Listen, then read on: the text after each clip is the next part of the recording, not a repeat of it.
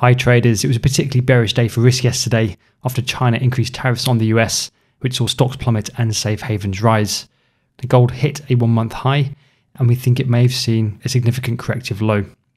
You can see that yesterday printed a bullish range expansion candle, which broke its retracement line from these 2019 highs.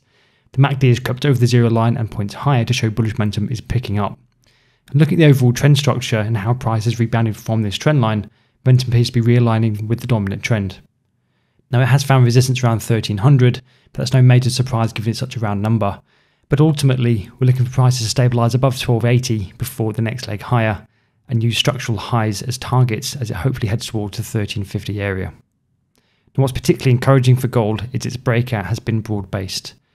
We've created a simple gold basket against FX majors, and in this case the pullback from the highs was not as deep, which points to overall demand for gold as opposed to being a weaker US dollar story. So overall, whilst gold holds above key levels, we remain bullish.